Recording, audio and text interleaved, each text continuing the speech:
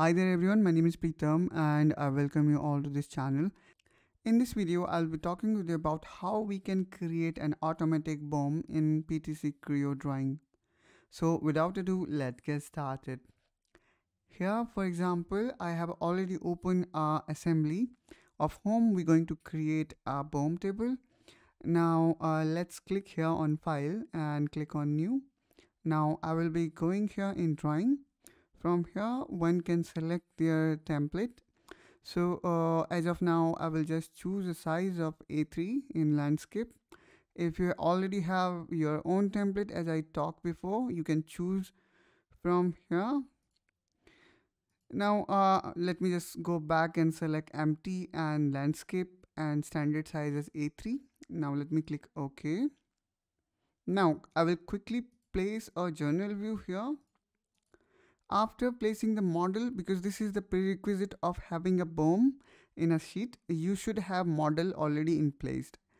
Now what we will do, there are actually two methods of creating BOM inside PTC Creo. One is you can have automatic tables. For example, you can choose these tables and can have a BOM directly there inside.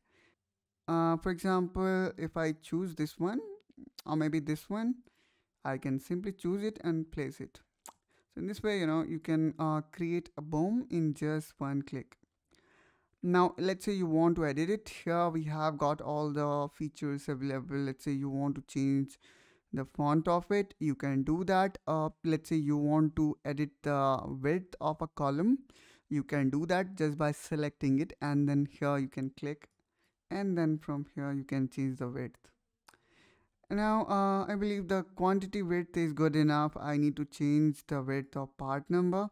So I will select the part number, and now here, let me make it 3.5. We can see preview before even clicking on OK, so that at least we will have a time to reset it. We also have this warp text available, which was not there in previous version. I didn't saw it, or maybe I didn't notice it. So I will click on this, and now here you can see we have wrap the text, and then we again require to increase the height of these rows. So instead of doing that, I would prefer here to increase the width of it a slight more. So let me make it 4. Okay, so everything is fit and fine. Now what I can do, actually I can also reduce the height of this one.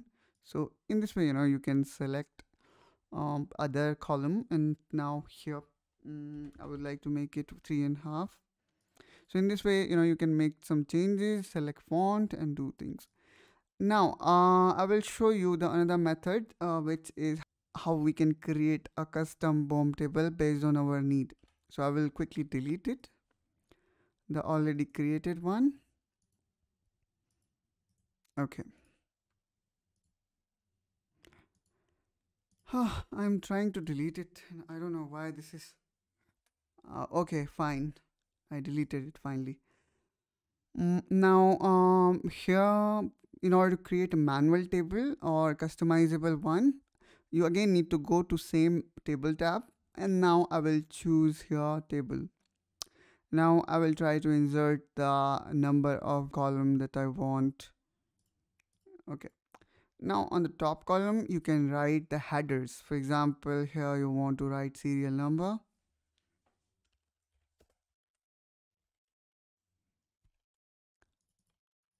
And column 2 header, I would like to write part name.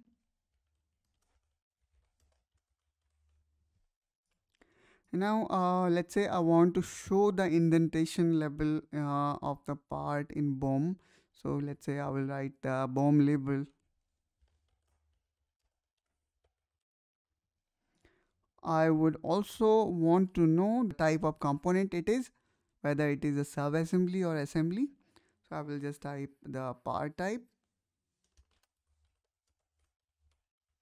And at the last, I would like to know the quantity. So I will type quantity here. And now time now came to convert these second row to reason. For that, we will go to table, and here we have this option which says repeat reason. Just click on it.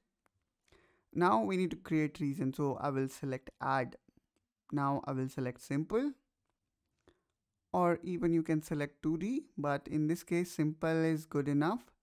Now here you can see we need to locate the corners of the reason. So I will click here. Now I will pick the another table cell, which is this last one. Okay, so it's done. Now I will click on done. Now you need to make a double click here, and now here we need serial number. Therefore I will go to report and I will click here on index. The second one is part name, so I will make a double click. We'll go to assembly and then member and then here name. Similarly in BOM label, let's make a double click, go to report, and here we have got label. In part type, let's make a double click, go to assembly, member, and here we will choose type.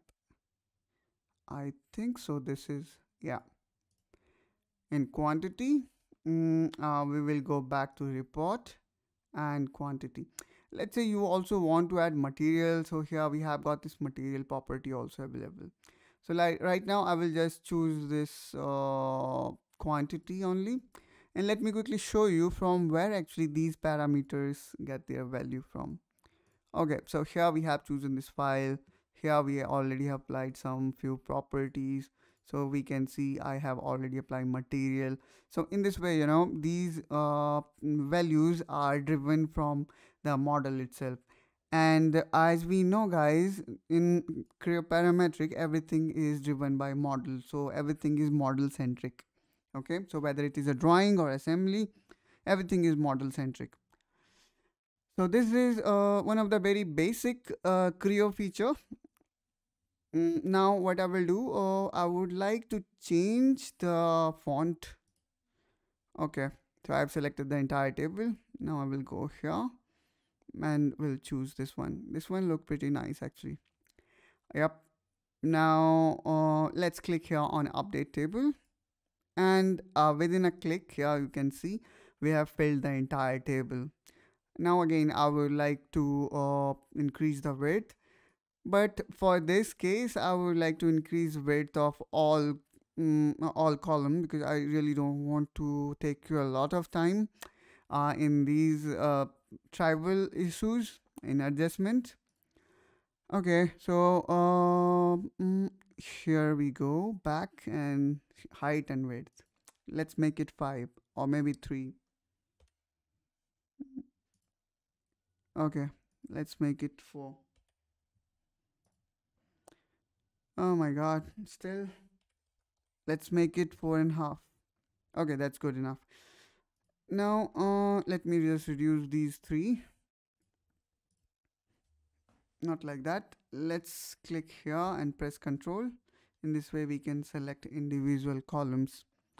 Now again height and width, and let me make it 1.5. Yeah, and the last one, the first one also, let's make it 1. Okay, now this table look quite nice. You know, you can even apply some formatting just by selecting any row, you know. So let's change this to some other font, extra bold. In this way, you know, you can differentiate the table headers and the component. Now here we can see we have arranged this table in a certain form, but let's say I also want to add part what is there inside this assembly, because here we can see we are in a first level of BOM, which we can see here on the model tree. Now let's say I want to also show the sub-assembly parts. For that, what we can do, we have so many options available actually guys. So let me just select this table, and now again I will go back here in table back, yeah, and to repeat reason let's click here, and now let's go to attributes. Now select this. Now here we have got few more options. For example, I don't want, I want to show this quantity, and right now it is not showing because it is by default 1, as we can see here as well. I don't want to see duplicate per level, and I want to show recursive. Let's click on done. And here guys, we can see we also have expanded the subassembly and the parts involved, and here guys you can even see the BOM level. So based on our need, we can play with these settings which is available here.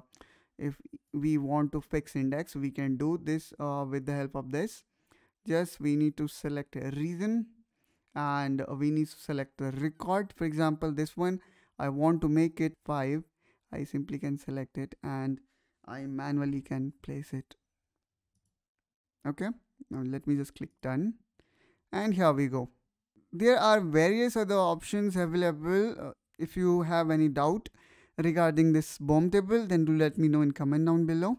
Also, the last thing that I wanted to mention, that you can even save this drawing table for later uses. Okay, let me just quickly show you how you can. Let's select the whole table. Now I will click here on the option which is save table. Now on desktop I'm going to save it. Let's give it a name, machine, for example. Now I will close it, and let's close this entire thing. Okay, and I will also perform this erase not displayed. Now let's go back, new drawing. If you want to give it a name, you can. Let me select A3 and here general view. Okay, now instead of creating all these things again, I can simply go to table from file, and now this time I will choose this table file that I have saved before, and I will click on open. And in this quick way we can create the entire BOM. And it's not like that this BOM is applicable here only, or this BOM table is applicable here only. It's nothing like that. Let me just close it, and I will this time open another assembly. Okay, now let me open this one if this exists. Okay, so this one is a full-blown demo model. Now let me just click here on file, new drawing, and again empty, A3, master representation, and here I'm just placing it just like that, just I want to show you the table from file feature. Okay, now again I will choose the same table, click on open, and here we go guys. How easy now it became to create the whole table. And the good thing is we are also not losing the formatting or the customization that we have set with this BOM table. That's all from my side in this one. I hope guys you find this video helpful. If yes, then don't forget to like and subscribe to this channel for such content, and I will see you soon in my next video. Till then, bye bye.